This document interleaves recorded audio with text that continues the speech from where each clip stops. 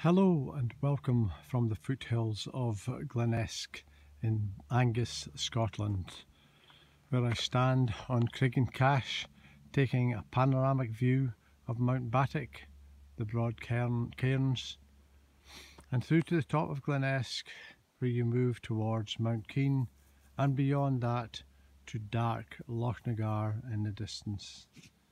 Panning round, we look at Craigishanna, which follows into Bulg, and thereafter into the Punch Bowl, a one-time famous grouse moor, and one of the top grouse moors indeed of Scotland, as I pan down into the River Esk, which runs and meanders slowly through this beautiful glen.